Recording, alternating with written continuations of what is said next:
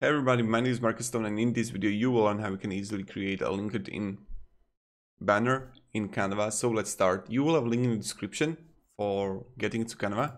Now let's go and write your LinkedIn. Opa, not like that, like this. LinkedIn banner. Now we have it, and you are going to have like plenty of templates that you can use it from. And I love these templates. So for example, this one here, or I don't know, this one here. Marcus Consultancy.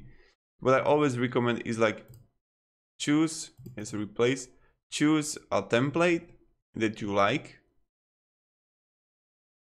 So maybe even like this one here, and you can, let's rename this like Marcus Stone, and you can go to the background and change the background to whatever you want. See, the blue one was kind of good here.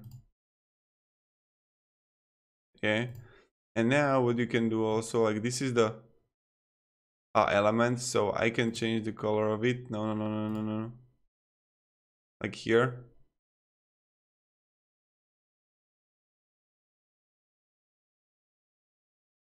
Yeah, like this one is good. Then what I would do, I would just download it, PNG download, and here we go. I would just open it, and then I would just add it to LinkedIn.